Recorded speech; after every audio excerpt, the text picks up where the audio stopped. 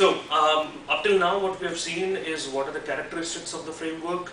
Now it's a time to let's go ahead and understand what is a target audience of ITIL. There are certain processes in ITIL which are considered to be business inclined. There are certain processes of ITIL which are IT specific. So if I look at business and IT, and probably the only common connect between business and IT, where business understands what IT is talking, IT understands business is talking, is that common connect, which is most of the time is the dollar value, which we consider it as cost.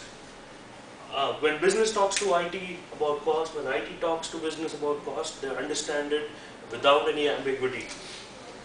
But after that, the gap keeps on widening. Business, which is profit-centric, sometimes doesn't understand the IT. IT sometimes doesn't understand why business is asking us to follow or have those brackets of cost or time. That is where the ITIL will come into the picture and will try and bridge the gap. So I have ITIL, which will strike the golden balance between business and IT.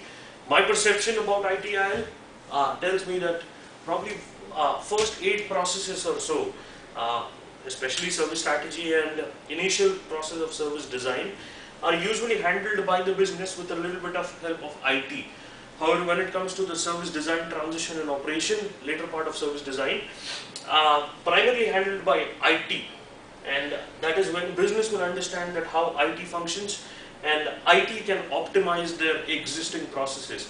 Processes like availability management, capacity management, IT service continuity management, information security management, change management, release and deployment management are IT inclined processes. This will help business to understand how IT functions, and it will help IT to understand how to optimize things with the help of ITIL. And that is how we look at as a target audience. We'll have business and we'll have IT.